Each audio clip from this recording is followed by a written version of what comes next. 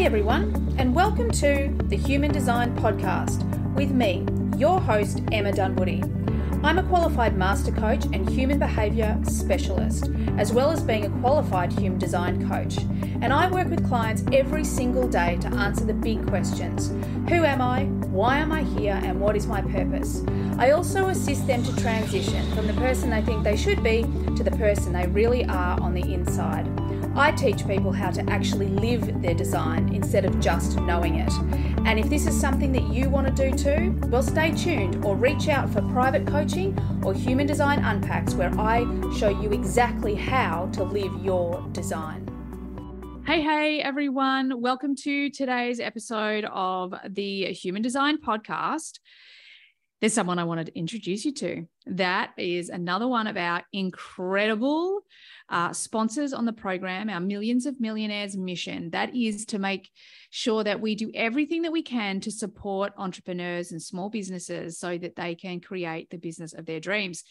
So the amazing Heather Ivany is here with me. Many of you might have heard of Heather on our podcast. It was an awesome episode.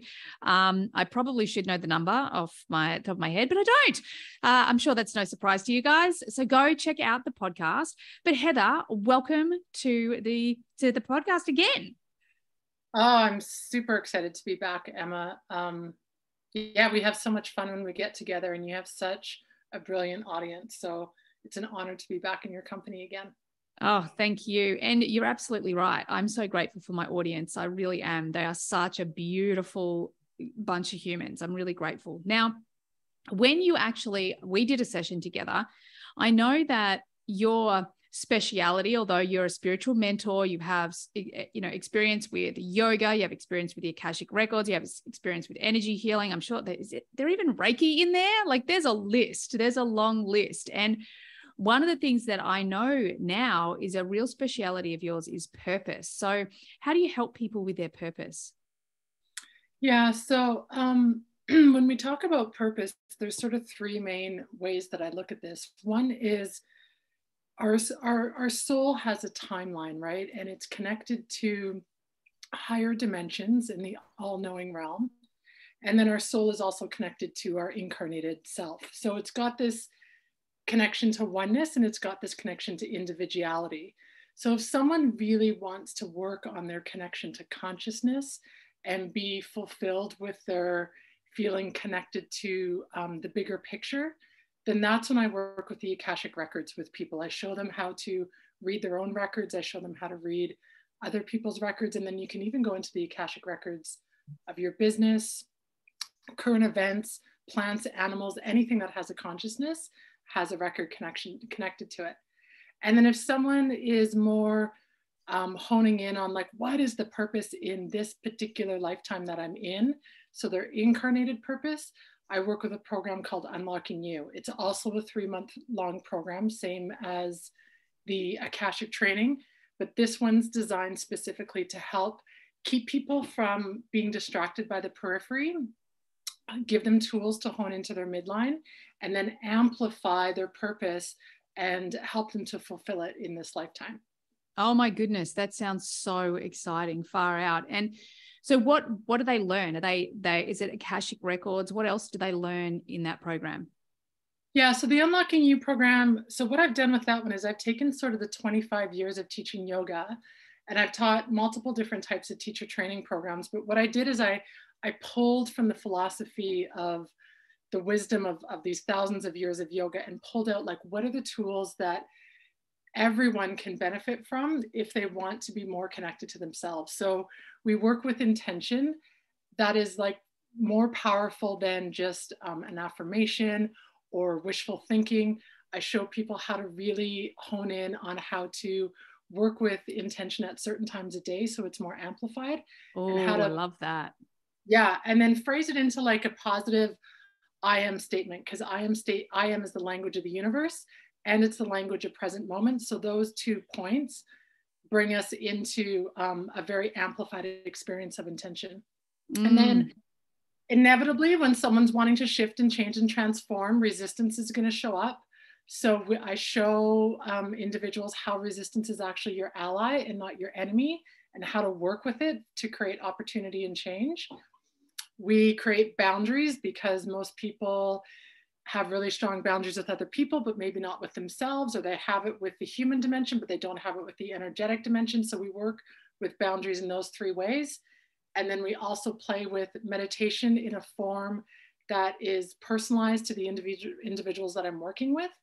Because meditation can be, for some people, just walking barefoot in nature. And for others, it's like a 40-minute transcendent experience. So I just let it be very personalized. I love and then that. Rest is the final element, because we get so excited in this human form that we forget that it requires rest and cup filling and nourishment. So I work with Yoga Nidra to show people how to amplify the rest space. Wow, I love all of that. And as you were talking through, like, so much of that resonates as well. I love how you are making it sort of unique to each individual that's part of the group. So can you share the sort of results that people are getting? I know that for me personally, when we had our session together, I was blown away. Like, I was blown away at what was shared with me, and what the results that I got is that instant, like, oh my God, I can trust this. I can really trust this subtle energy, that I get this feeling, this knowing, keep going. So for me, it was really profound in that place. Are there other results that you might be able to share, some other stories? Yeah, so sticking with the Unlocking You program, oftentimes when people start to really hone in on themselves and their aligned purpose, they become more confident and courageous to make changes in their life. So I've had individuals go from, one woman was an accountant that eventually moved into doing, becoming a doula for palliative care, which is beautiful. Yeah, wow. I've had individuals, one woman she's a clinical psychologist, and she moved from working in sort of a system-based employee situation to being able to branch out on her own and create her own private practice. And then in that, she offers Akashic sessions within her counseling session. So it gave her more freedom to express her healing energies in the way that she felt more authentic to herself. I love that. So those are some of the results with the Unlocking You. And then what's most fun with the Akashic training is people get really nervous before it starts, thinking, oh, what if I can't do this? Or what if I can't read someone else's records? I've never had anyone go through that isn't able to read the records by the time we're done. And so that alone is mind-blowing, because a lot of people think when they're in sessions, healing sessions, they think that it's some sort of a gift that someone has that makes them able to work with energy in the way that they do. And honestly, it's a skill set that just needs to be honed in on and practiced and consistently practiced, and it's curated and sort of pulled out from the individual and expressed. So I love those transformations. And then the third signature program that I have is called Sovereign Leadership. And this is working with the energetic realm to support the entrepreneur that wants to amplify their income. So I've seen people go from 5xing to 10xing their income per month, just working with that. Yeah, the resources that are around them. Yeah. Yeah. Oh my goodness. That sounds, I feel like I want to sign up to all of them. I'm all in with you, Heather. You've been such an incredible person to work with. I'm also like, I really want to have a session and let's look at my business's Akashic records. That sounds so exciting. So how can people get in contact? Obviously, we're going to put all the links in the show notes, but how can people find you? Yeah, the best way is just to go to my website, and it's simply my name, heatherivany.com. That's the easiest way. All of my programs are on the homepage there under the little tab offering. Most of them start in September, end of September, early October, and they'll repeat in the new year as well if it feels a little bit too rushed for anyone starting soon. I also have a retreat in November in Cellulita. So this is for the individual that has done a lot of the growth work and just wants to be in the experience. So it's called Harmonize, and it's working with nature. It's working with body movement, meditation, Akashic, fire ceremonies. You don't have to be an expert in any of them. You just have to have a willingness and a desire to want to attune and harmonize to your own heart song. So that's in November. And then the other way people can get in touch with me would be through Instagram. And it's just my name, Heather_Ivany. So yeah. Oh, amazing. Well, people, you have to go and check out all of these programs. The retreat sounds amazing too. I feel like I want to go on every single retreat that I speak to, like all the people in my world. I want to go there. I want to be on all of them. So if this has lit your fire, if you're excited, if you're curious, if you're a little bit obsessed with Heather like I am, go and check out the show notes and find the program that's going to suit you. Thanks, everybody. Thanks, Heather. I am so excited to share this episode with you. Today, I am talking to someone who has been influencing and impacting my entrepreneurial career for over a decade. I actually came across Lisa Messenger a couple of times, but really started to fall in love with this human being when she launched this incredible magazine called Collective Hub as a print magazine in 2013. She had no experience in an industry that people said was either dying or dead. And Collective Hub has since grown into an international multimedia business and lifestyle platform with multiple verticals across print, digital, events, and most recently, co-working spaces, all of which are serving to ignite human potential.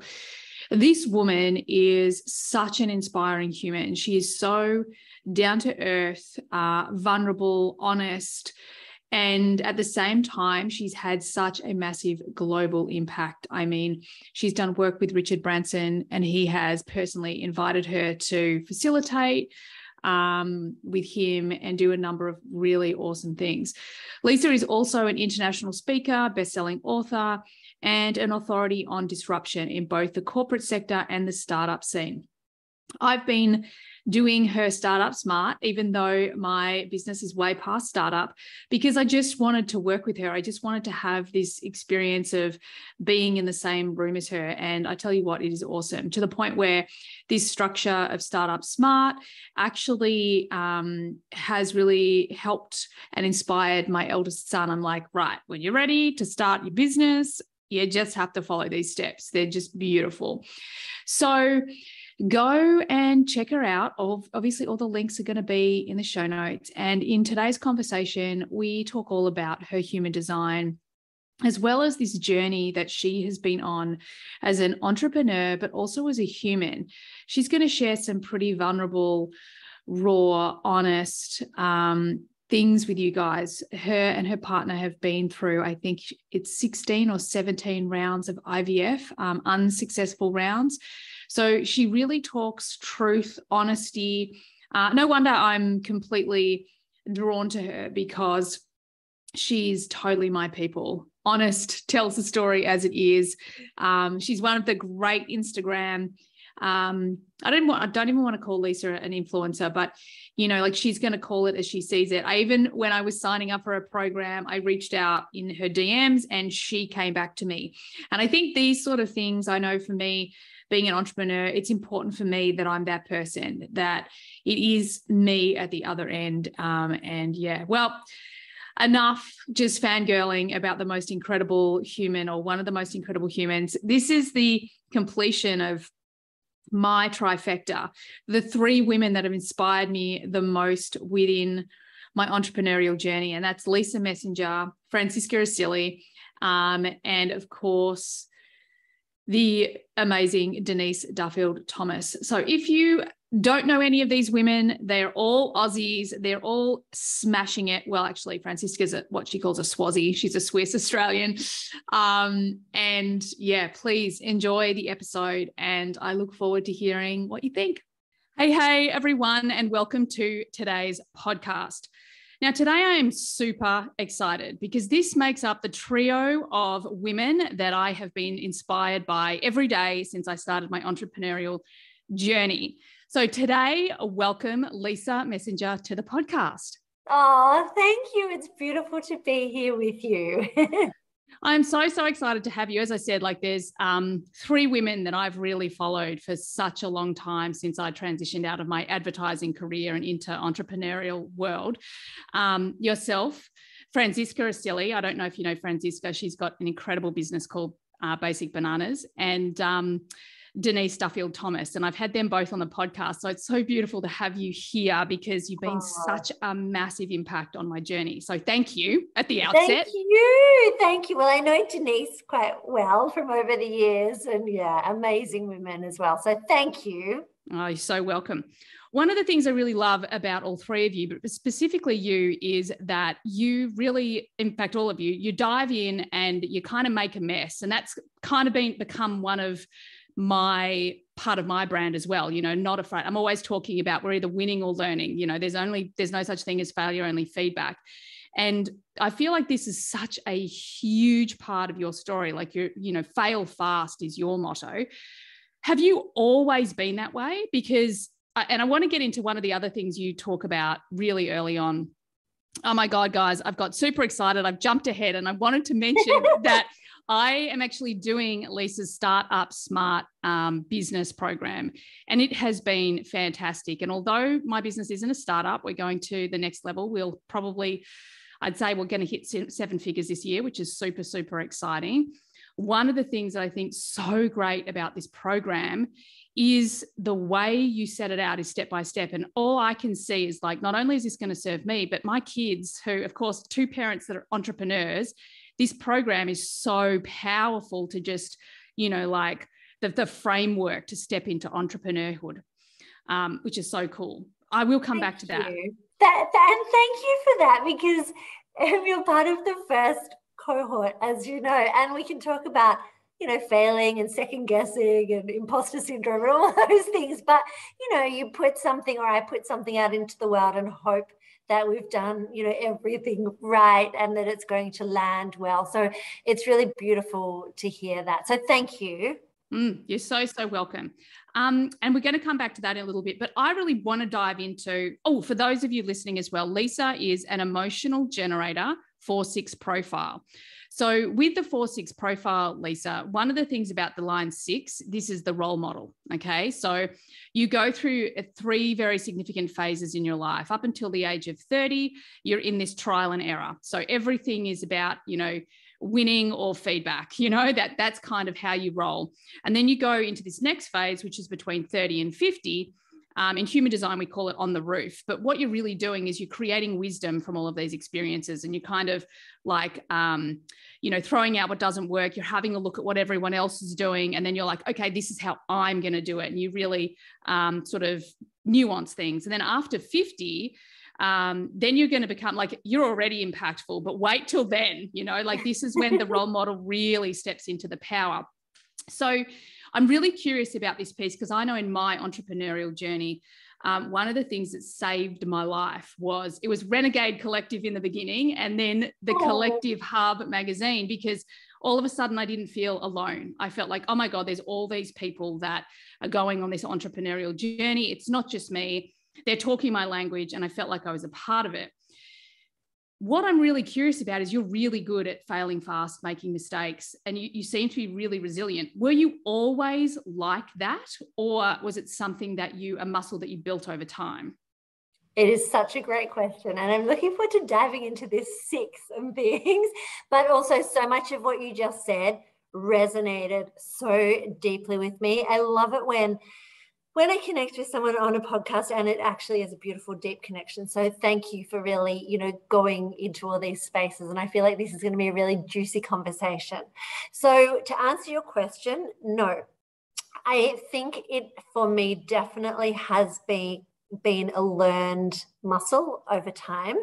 And it is only through multiple failures, testing, iterating, finding a different way that I've actually learnt the resilience piece. And I think that's really important for people to know, because when I started my entrepreneurial journey, for example, was 21 years ago. I started my first business, October 22nd, 2001.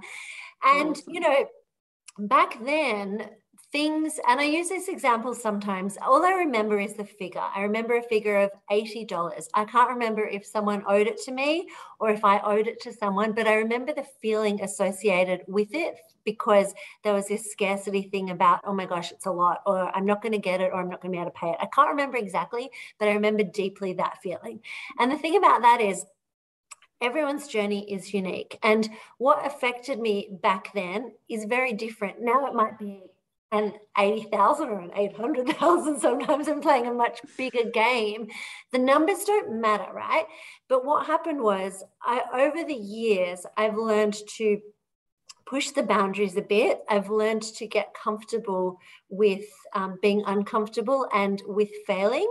And I've learned to flip it and turn it into something else and take the lessons learned. Now, you said before failing fast, which I talk about a lot, because I feel like there are too many of us, there used to be me, where we don't want to put something out into the world until it's perfect. And there's that saying, you know, done is better than perfect. And I can absolutely testify to that. And so continuously I'm testing things. And when I say I'm failing, I mean, I fail at least 30 times a day, I would say. But what I mean by that is, you'll often see, for anyone following me on social media, which is Lisa Messenger, you'll see I'll put something out there to test something. And then if it's like crickets, no one responds, I'm like, oh, okay, that's not going to work. So we're actually fortunate in a way in this day and age that there is that real-time feedback loop, and we can, you know, fail and iterate continuously. And I'm constantly doing it, you know, because I'm constantly pushing myself and my boundaries. And as you already know, we're expanding in a fairly major way into the US at the moment.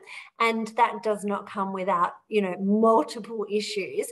But I think what we get better at as entrepreneurs and people who are, you know, become better at failing is we're great at problem solving, and we're great at finding solutions where other people just see problems. And I think that is a learned skill, and it only comes by pushing yourself and going, oh, okay, I didn't fall in a heap, or, you know, I actually got through that. I'm going to push it a little bit more and push it a little bit more. So I would say I'm probably, well, everyone says around me I'm one of the most risk adverse people. Like, I love risk and I push it pretty hard, but I always ask myself the question, how much am I prepared to lose? And I think that's really important, because nothing is fail safe.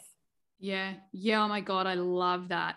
And one of the things I love about what you said is that you are constantly putting things out there to fail fast, but you're not taking the feedback personally. And I think that this is one of the biggest things. Like, one of the books that I mean, there's hundreds of books that I'm always banging on about, but one in particular is The 4 Agreements, and this particular agreement about not taking things personally, because I think this is where so many entrepreneurs lose their way, is that they take all the feedback personally, and they make it about themselves. And one of the things that the first things that you teach us as well is this place where, or this belief is like to 100% back yourself, believe in yourself. And again, like, I'd really love to hear your journey on that, because I know for me, my story, and you probably don't know my story, my listeners obviously do, but at 28, I was diagnosed with depression and panic disorder. I was given this diagnosis and told I was going to be able to manage it, but I'd never heal it. And in that moment, that was a defining moment for me, because I was like, well, I wasn't. The choice was, I'm either not going to live or I'm going to find a way to heal myself. And that was the catalyst for who I am today and the business that I create, because it's all about giving the power back to the people. And gratefully for me in that moment, I had that, I'm going to back this feeling that I feel in my gut that says, actually, this is going to be a path to you healing, and there's so much more coming from it. So I would really love to hear your journey around learning to really accept yourself, trust yourself, back yourself, because it's something all of us have to learn to do, because unfortunately our conditioning doesn't give us the space to learn it from the moment we pop out, and each generation's getting better and better. But I'd love to hear your story on building that real confidence in your being. Thank you. And thank you for sharing that piece about you. I don't know you well enough yet, and so it's nice to hear some of your journey, and I really appreciate that. So And I think when we allow ourselves to be courageous enough to dig into, in your case, depression and other things that you were diagnosed with, and really look at that and use that as a catalyst to go on a journey, as it sounds like you have done, that I have personally learned is where the power and the resilience and the courage, comes from, essentially. So my journey was very much around, it's always nice to see, where I am now, but if I dig back, really, I've been through a lot. So in my 20s, I was drinking way too much, and I ended up identifying as an alcoholic, which back then was like, to mainstream society. I have behind me this weekend Stella magazine, and the entire magazine was on, being, sober being a new cool movement. And I was like, well, it certainly wasn't that when I identified. And back then it was just seen as, old men who were like in the streets. And so it was a fairly confronting situation for me. And I kind of, like you, but parallel but different, obviously, I was kind of like, well, I can continue to spiral, and hit rock bottom. In my case, I was extraordinarily lost and spent a lot of my 20s very suicidal, or I can, get courageous enough to do something about it. And I was lucky. I sought some help. Someone sent me to an AA meeting, and I kind of went along to that for the first year, I think nearly every day. And that changed the trajectory of my life. And it was not just about putting down the alcohol, it was then about doing the real work. The alcohol for me was just a crutch that I was using to escape into and to numb out and to self-sabotage, keep myself small. So then I had to start the work on like, well, what are the triggers and where is this coming from? And, what is everything? So yeah, then I continued on for many, many years to kind of work on that. And it's, a continuous work in progress. But I've now been sober for 17 and a half years. So yeah, which is amazing, I think. And there's been many, many other points in my journey which have been, I've been through a divorce, I've been through horrible breakups, my dad died 4 years ago. Like, I've had so much unexpected adversity, and I feel like, I often say we can't control what comes at us. We just can't. Who saw a pandemic coming? Who saw, a multitude of other things coming? But what we can control, or learn to control, is our mindset and how we respond. And I choose that word consciously, respond as opposed to react, because there are just so many things that come at us, and so I've learned to sort of have a mindset flip into an attitude of gratitude. Not always easy, for sure, in the moment. Yes. And sometimes you just think, oh my goodness, will this stop? But I think we have to train ourselves to be able to live in that space. Otherwise, things would absolutely cripple us. Just to quickly give some more context, this, I think your listeners probably won't. I've just been through 16 rounds of IVF. I think I hold a record. Simultaneously, we're trying to do a renovation, which has been nothing short of a disaster. And there's been multiple other things, right? My fiance's dad passed away suddenly, relatively recently. So it's like boom, boom, boom, boom, boom. Yet, despite all of that, I choose to put goodness into the world, and I've learned several different tools to go, holy shit, I feel like everything is falling apart, but how do I pull myself out of it? And it's been tough, because a lot has been coming fairly consistently for a little while, but I need to keep reframing. Yeah, I love that. And one of the things that really drew me to you in the first place was you could just tell that you'd done so much of the work, done so much of that inner work, and really faced those parts of yourself that, you'd put in the shadow cupboard, like, I don't want anyone seeing that stuff. Let's just hide that away. And it's so much easier when it's out. And I think that is the beautiful thing in a way about 2022. Like, globally, we're starting to have bigger conversations and, you know, be more inclusive and accepting and non-judgmental and, you know, normalizing to an extent mental health and things like that. So I always think, like a lot of people, and I don't know if this is with you, but people will say, oh my gosh, you're so courageous for sharing that, or thank you. And I'm like, well, actually makes me feel a hell of a lot better having it out than in. Yeah. I love that. And I think it's so powerful, you know, this, I mean, through the frame of human design, we're always talking about authenticity, because basically the purpose of human design, if we really sort of pull it back, it's getting us out of the mind, into the body, listening to our own wisdom, as opposed to making decisions that are incorrect via our conditioning, and then going out into the world and having the impact that our soul came here to have. And what's so beautiful about what you're talking about is you're just speaking your design. I mean, you're, and you won't understand this language, so don't worry about it, but I know, I feel like that I'm the perpetual seeker. I'm like, I need to learn all of this. Teach me. Yeah. And you'll love it, because so much of your design is actually what you're talking about. And you actually have a thing, it's called the incarnation cross. And your incarnation cross was once described as the job description of your aura. So you can't think your way there, but it's kind of a large way of how you impact the world. And for you, you actually have the cross of service. And your highest energy within that is all about, it's called the gate of the joyous. And what it is its shadow state is like dissatisfaction. It's a restlessness. It's basic, like that stress that you live in when you're going around and around in fear circles.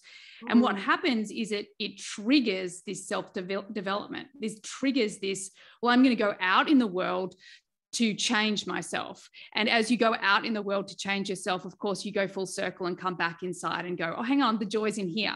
And once the joy's found in here, you then go out into the world, and through service, you have your impact that way. So I love it, because you're speaking. I often say you speak your design. We all do it.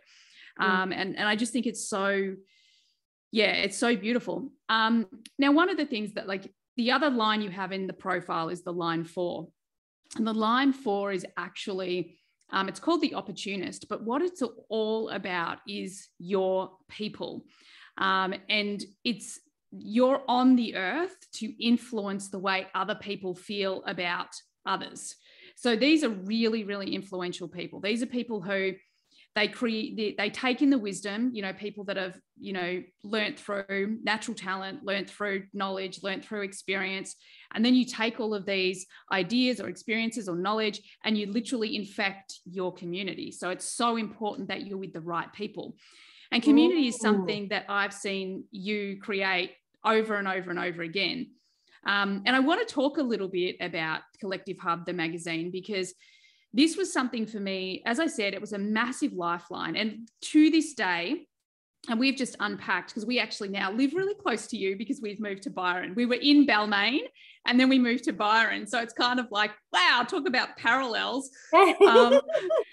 But one of the really cool things is, as I was unpacking, I'm literally finding all of these sheets that I've ripped out of the magazine and I've put into, I call it my vision folder, or I've stuck it on something. And, you know, it was such an inspiration. So what drove you to create a print magazine in an environment where everyone was saying you couldn't do it? Like, what I really want to know about is, because you kind of, you speak to, and I don't think you allude, you do speak to like this intuition, like trusting your gut. Like, I'd love to know a lot about how you make that decision when it's everyone else is telling you one thing, but you're like, no, I'm just going to go and do it anyway. Could you talk a little bit to that? Because I feel like the context for me is that my work really helps people to take their power back and start making better decisions for themselves and create something that's aligned for them. And in that process, it's really challenging because everyone else is telling them what to do. So I'd really love to hear, and I'm always talking about people becoming their own guru. Like, I'm not the guru. I'm going to give you everything you need so that you can be your own guru. So tell us a little bit about that decision and your intuition. Like, how did you trust yourself through that process? And of course, it became super successful. Then you ended up shutting it down and now it's coming back. Oh my God, I'm so excited. So tell us a little bit about that through the frame of intuition and gut. I will. And also, I want to know more about this whole human design, because so many words that you just said around my numbers, like joy. Joy is I say my purest essence. When I'm in service, I am absolutely 100% unquestionably in flow.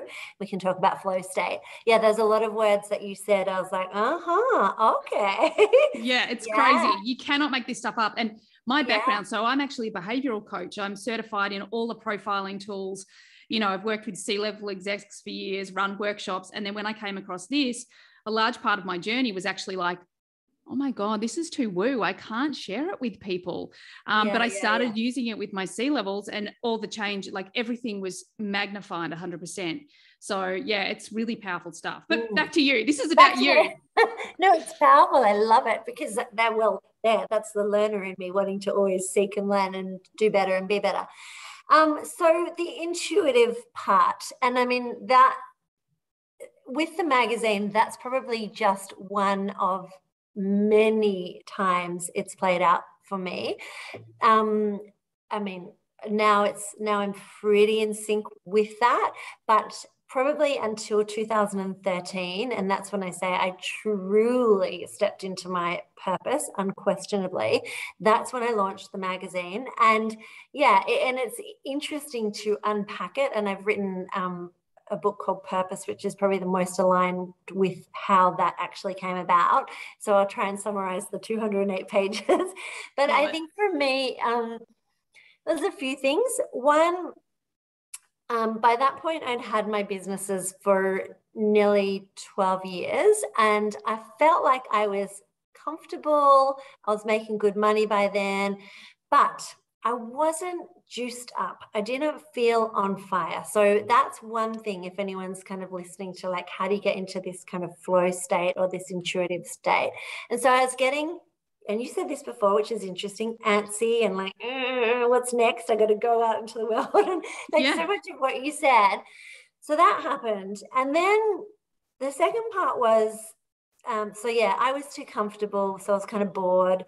The second piece was, as an entrepreneur and an innovative thinker and sort of an inquirer and a bit of a thought leader, I was surrounded by all these amazing people, but we were all having these covert conversations behind closed doors, like, oh, so Emma, tell me about how your supply chain works, or how much money are you making over here, or how do you make that work? And it was all these closed conversations. And in the media, the mainstream media, everyone was just talking about, oh, Emma's amazing, she's done this. And I was always left scratching my head going, but why, I don't understand. And so the second piece was, I just want to tell these stories. I want to, dig in. And this was very gut feel. So it was a combination of kind of being pissed off and over myself and like too comfortable and just wanting change. And the second piece was, I'm frustrated as well, because I can't understand how these people are doing it. And why are we all having conversations behind closed doors? And why aren't people telling the real story behind the story? And you'll hear me say a lot, which has been in Collective's DNA since 2013, the raw, the real, the relatable, and the attainable. Like, why can't we tell something so that people could suddenly be like, oh, I get it. Oh, okay, I can do that. So the relatable and attainable piece has always been really important to me. I've never been interested in telling anyone's story unless they get to the guts of it. And I remember a company came to me once and said, here are all our beautiful water filters. Like, a publicist turned up to my office and had like 27 water filters. And I just said, oh my God, stop. Let's just agree they're a great water filter. Put them away. What is the story? And she was like, oh, there was this Italian man and he had a granddaughter and this happened. And I was like, okay, boom, you've got me. Tell me how this happens. What is the story? What do you stand for? So that was my kind of like totally ill thought out, no strategy. There was just this inner knowing within me. I was like, I need to tell these stories. And my naivety, coupled with some business acumen from the previous years, was actually perfect, because, as you so rightly said, it was a highly saturated market. At the time, there were 5,500 print mags in Australia, but also people said print was dead or dying, and why would I be so stupid? And also, I'd never worked in the media or in magazines. So it was like boom, boom, boom.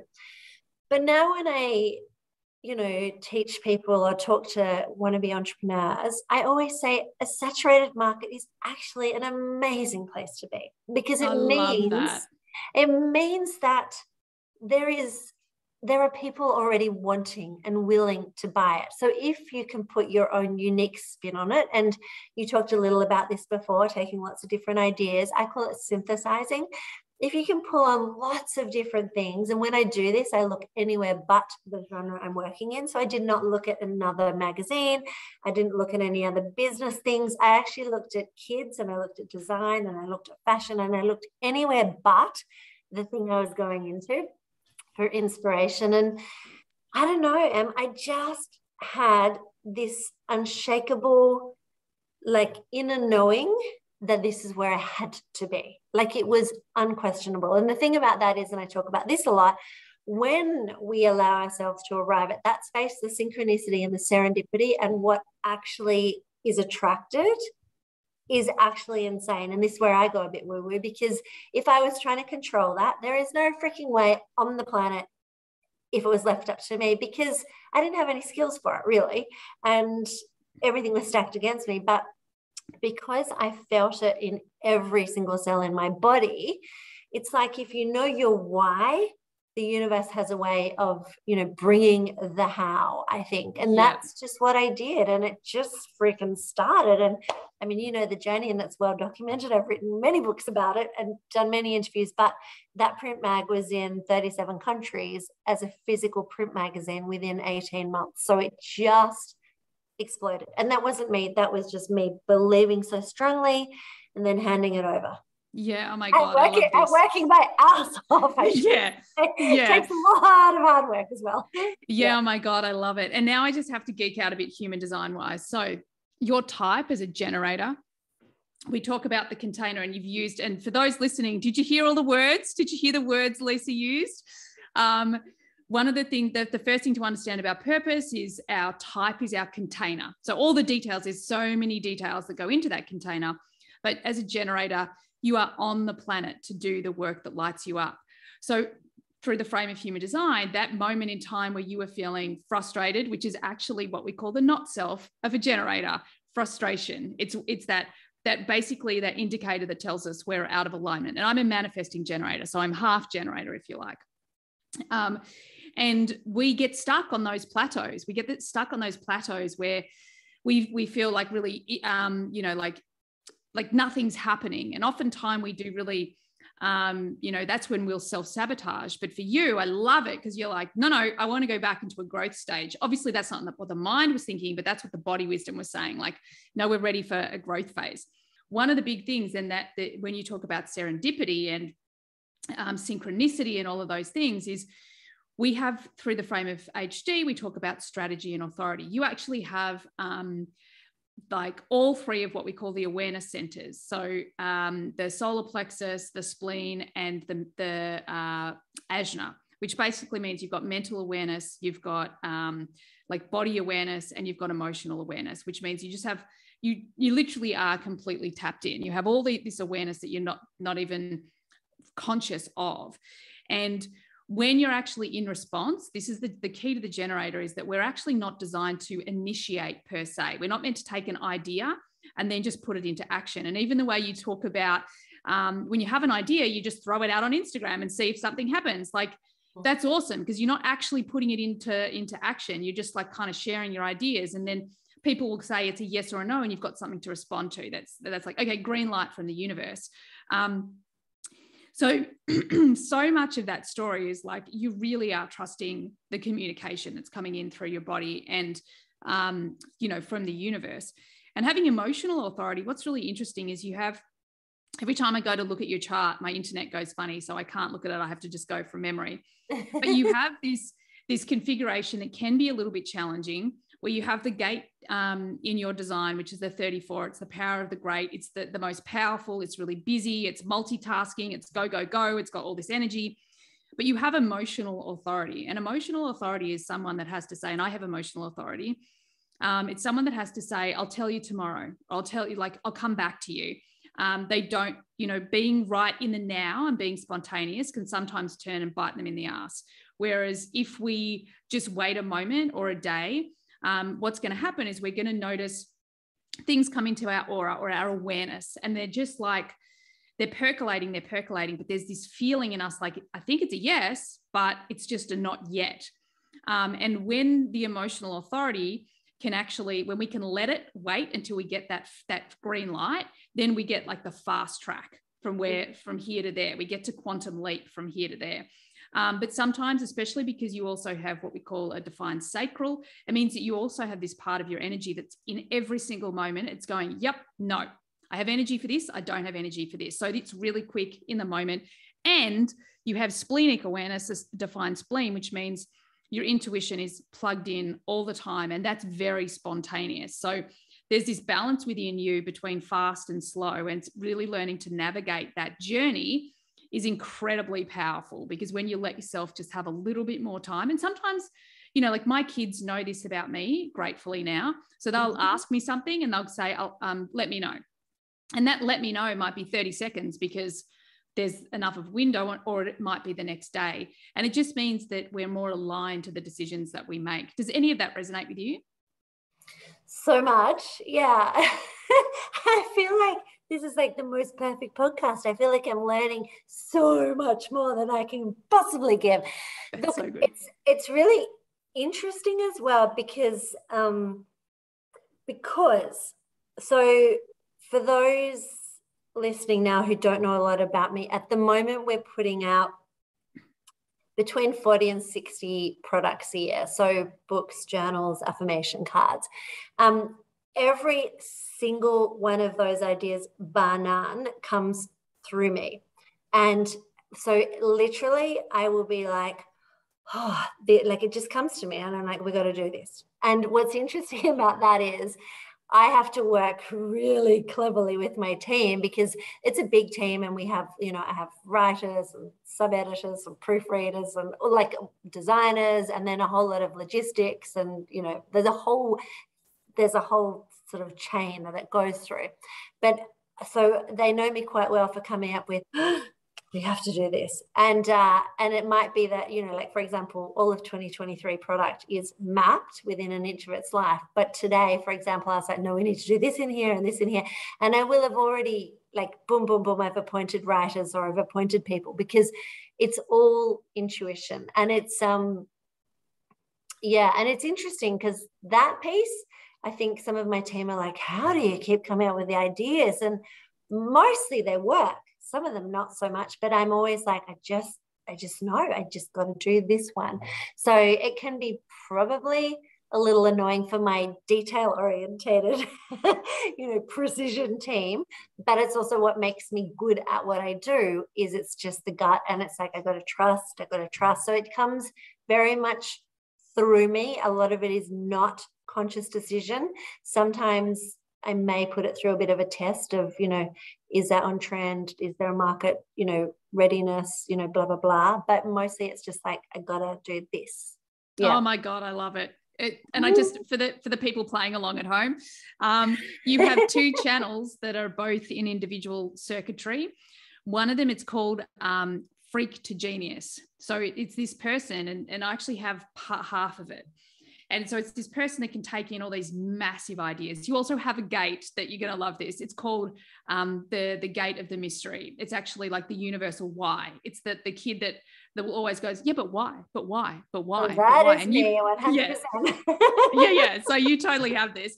But this channel is all about, you go from genius to freak, or freak to genius. And how this happens is that you have this ability to take in all these huge concepts. And then through this channel, you can decipher them down into exactly the simplicity of how they can be received. And if you don't take the time to allow that to drop in, then people perceive you as the freak.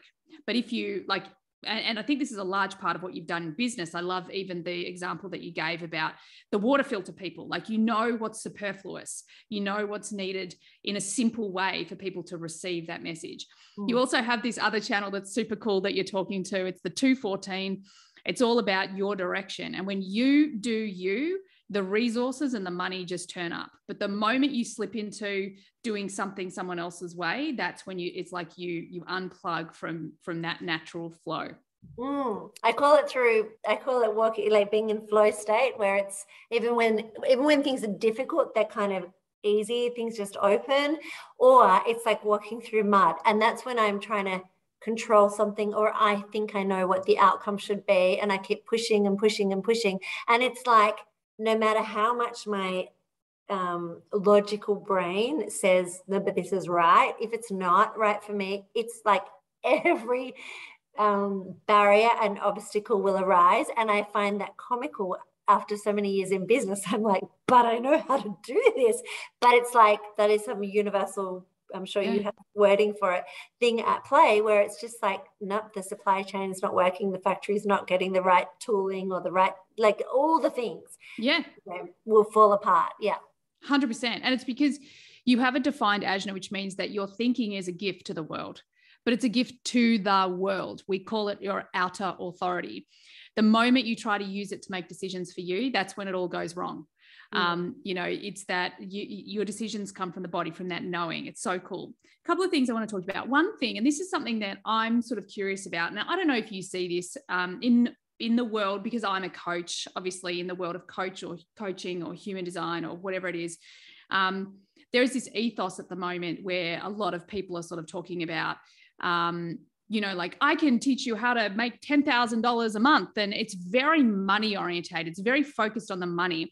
And one thing I know in my journey, and I've done lots of deconditioning around money, and the greatest lesson I've ever learned is to stop trying to do it everybody else's way and come back to myself and discover what's true for me. What advice would you give to people who are, let's say they're either transitioning or they've transitioned out of the corporate world into the entrepreneurial space? They, of course, need to make money. But what would your advice be? Like, what's the best way to go when it comes to, actually that transition and becoming self-sustainable? So money. I wrote a book in 2015. Got it. Money and mindfulness. Got it. Done it. In fact, I bought the workbook too. Oh, thank you. It's probably one of my favorite books that I've written because when Collective Hub really took off, so many people said to me, oh my gosh, well, you must have had all this money. And I said, no, I did not. And I really started that book by saying that I could not care less about money for money's sake. I care about it as a vehicle for freedom and choice. But if we start with, money as the end goal, we're very likely to not succeed. So I like to measure now, let's rather than make $1 billion, let's impact 1 billion people, or, whatever your figure again is, because I really believe, again, once you're in flow state, once you're really juiced up about something, once you're where you should be, you can package that in better languaging for this, but the money just tends to flow. Now, to answer your question, which we've been covering a little bit in the course, haven't we, that I think it's often tricky when you're used to a certain, paycheck way of living. It's easy, and I know a lot of people who are doing the course at the moment, and someone I actually spoke to today, my old who was my marketing director for 6.5 years, and she's now working in a senior job. And so often you hear, oh, but I'm on this great money, or I just got this my title's better now, I just got a promotion, like I've got to pay my mortgage. I think there is always going to be a myriad of excuses that will keep us in the thing that is safe. And I think, for the people who are in that space, you are not alone. This is a thing I hear all day, every day, and probably you do as well, Em. The trick is to find a way to bridge that so that you're not being silly. We still need to be financially astute in some way, but is there a way that you can start to, test your idea as a side hustle? Because any one of us can do that, in a minimal viable way, something that's not going to break the bank. Can you start on social media or a blog or something, just talking about the subject and seeing if it resonates with people? Is there a market? Do you have the time and space on the side, if you're going into a service-driven business or idea, to actually see, well, would someone actually pay me to do this? And, so there are ways that you can sort of test and build your confidence and that resilience piece and that ability to take little risks, that, hopefully help you to be actually able to transition into doing what you love while still retaining some of the financial security. And I would hope in this day and age where it's more like, flexible workplaces, hybrid workplaces, that people are more flexible. And I think generally, if you have an understanding boss or employer, if you say, I'd love to drop back to 4 days a week, or can I do something else? If you're courageous enough to have that conversation, sometimes it gives you the opportunity to have the time and space to try and create. And the trick around that is to actually have boundaries and actually create the time and space and honor that for yourself, because it's easy to get busy and we all glorify the act of being busy. I'm so busy. I'm so busy. So, I think it's really important to really follow, what is your dream? What is your true purpose? What is your calling? What is that thing inside of you that makes you feel alive and lights you up? And when you reach it, there is nothing better, I think. So it's about really, I think, being courageous enough to sever the ties from, but I earn so much money here. Because in my experience and in my experience about all the people that I've witnessed who've taken that jump, if they truly are doing something that their heart, that connects with them at a heart and soul level, then the money will come. It will. Yeah, I love that. And that is exactly my experience. When I was, I actually started with another business. It was actually a nanny agency of all things. And oh my God, I couldn't stand it. I couldn't stand it. It was so bad. And of course it didn't succeed. But through that process, it was, again, it showed me what I am good at, and I was good with the people. And, I'd been going through a challenge in my marriage, and we'd sort of healed that. And I'm like, oh, hang on a second. I think this personal development thing is a good thing. I think I should go down there. And that's when I actually went and certified as a master coach.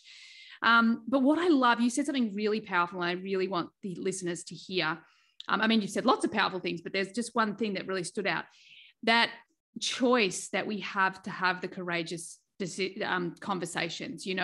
When we're transitioning, we oftentimes, and I know when I was in advertising, you would never say those sort of things to your boss, but we are post-pandemic now, and we live in a completely new world. Whether we did or we didn't, I think the art of learning how to have courageous conversations is something, as an entrepreneur, it will be an absolute game changer. One of the things I love that you always talk about is you are courageous enough or brave enough to sit at a table and ask all the questions that you want to ask. And I know for me growing up, I was always afraid to ask questions, Yeah. And I would hear it in my head, don't ask a stupid question. So I love that piece, being courageous enough to have the conversations, to ask the questions, because otherwise you do, like you say, people just stay stuck. And to become an entrepreneur, like you said earlier, you have to get comfortable with being uncomfortable. And I think it's so important for people to hear that. Do you have anything you want to add to that? So much. Awesome. Brilliant. I feel so I also play a little game. I'll meet people in their later years in life, and I'll say to them, oh, why do you do what you do? And it really saddens me a lot, because often people find that question quite confrontational, and they'll say, well, I don't know, I just fell into it. Or I don't know, when I was at school, my mum said, go study this at uni. So I did it. But these are often people in their 60s, 70s, 80s. And I'm like, wow, you didn't actually choose your life. You just went along, and you're looking back and you're not even sure how you got here. And was that, if you're more conscious around your decisions, is that a life that you would have chosen for yourself, you know? And so people will hear me say a lot, there's not a day that goes by where I don't question my purpose, just to check in, am I there? Because the thing is, once we start to achieve some level of success, more and more opportunities come around. And so it's easy to tap into the ego and be like, oh yeah, I'm going to do that, I'm going to do that. And suddenly you're doing everything for everyone else and you've lost yourself. And, you know, and it's really important, as we've been discussing, that can take you out of your flow state, because you know, and take you away from the focus. And so as soon as something might sound sexy, I always go, oh, is that my ego, or is that actually going to take me closer to what I'm trying to do? Is that going to keep me in service? And something else that I want to touch on that you said was around almost things making sense retrospectively. You didn't say that, but I'm saying that. So the things that got you to where you were, you made the courageous decision, by the sounds of it, to jump and say, I'm going to start a nannying agency. And it's only through that courage that you were like, I hate this, or it's not working for me. But you were able to identify the pieces of it that were. And I look back now and I go, here's my trajectory. I was a horse riding instructor when I left school. I went into conference and event management. Like, you know, I had a divorce, gave up drinking. Like, none of that really in isolation at all makes sense to where I am now, except when you piece it together retrospectively, it all makes perfect sense, because the horse thing probably taught me about shoveling horse manure at 4 a.m., taught me about resilience and getting gritty and getting my hands dirty. You know, the conference and event management probably taught me the part of it which I loved, which was the sponsorship, which was doing deals, taught me that I'm actually not very detail orientated and I need detail orientated people around me. The divorce taught me to choose better men. No, but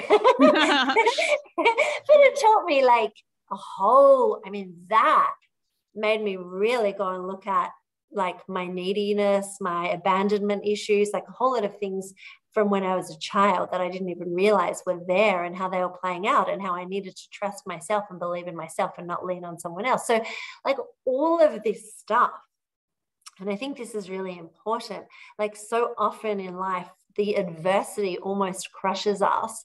But actually, when you look back on it, it's like that is the freaking gold. That is the piece that builds us, I think. Yeah. I know.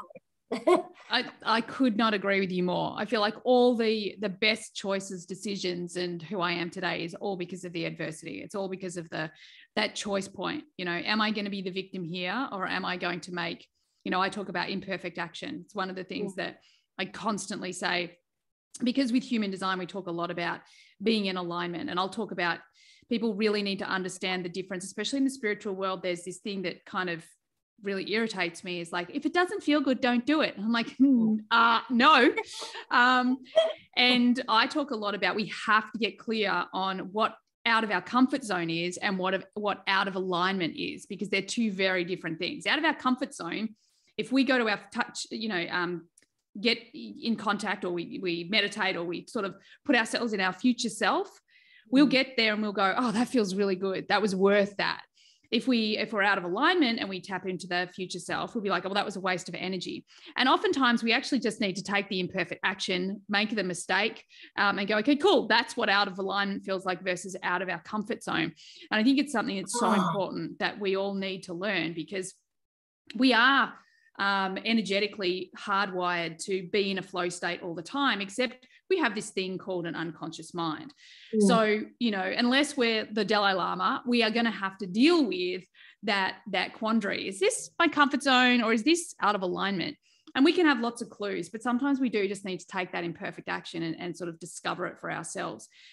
Do you want to respond to that? I just love everything. I feel like we could do a podcast on each topic. I know. And I'm so conscious of your time as well. I'm like, okay, talk fast, Emma, talk fast. We can do an episode too. Yeah. I think you articulated that perfectly. I mean, and I think it's such an important thing, right? Because you're absolutely right.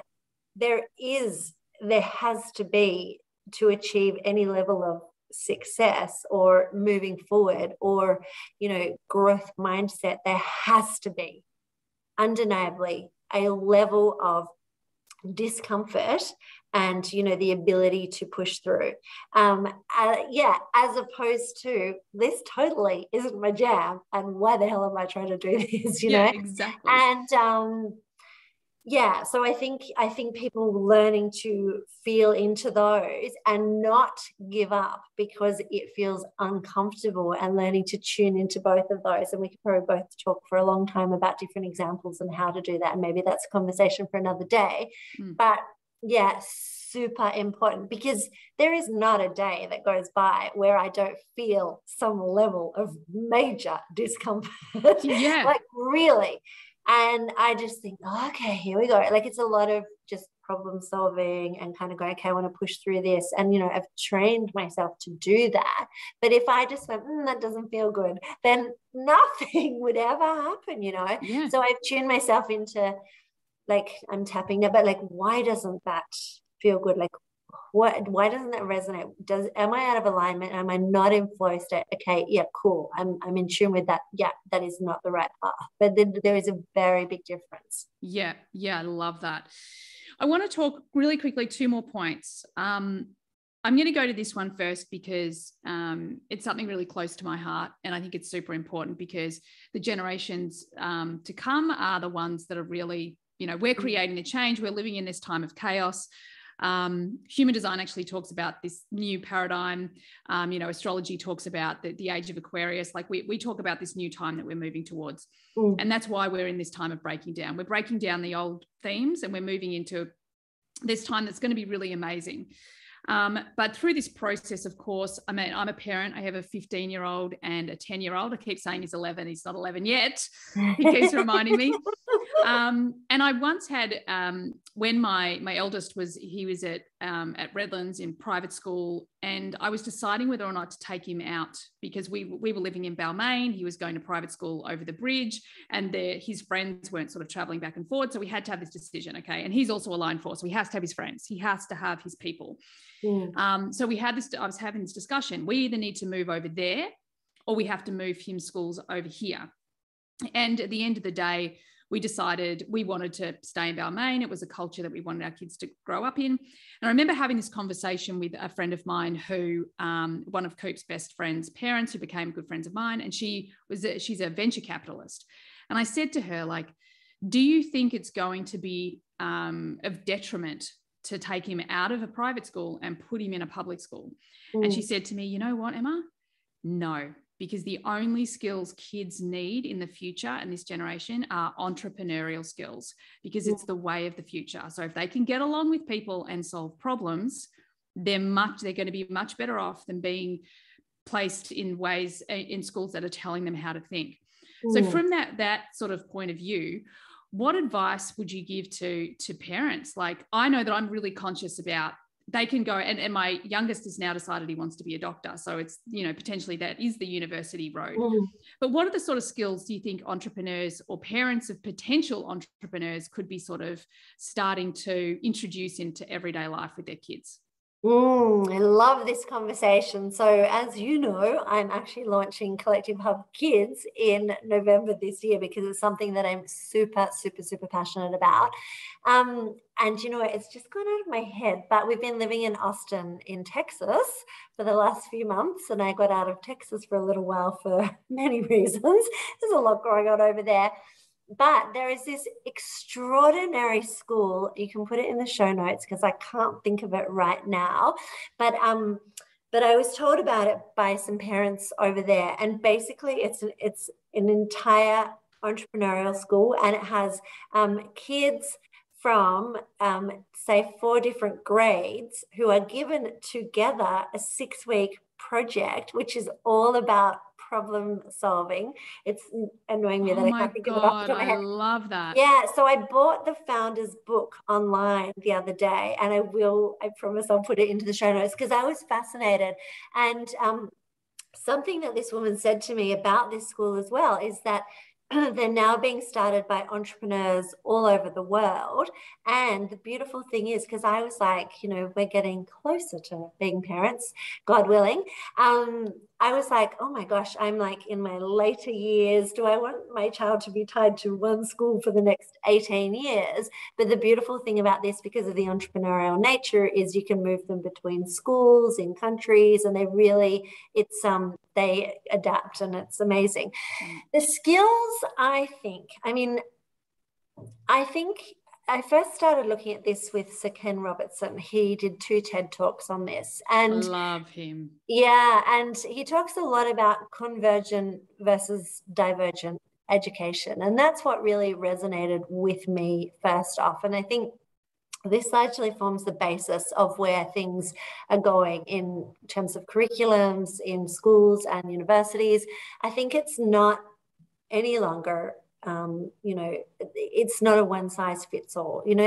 Kids, when I was at school, because I kept asking, but why, I was always outside the classroom.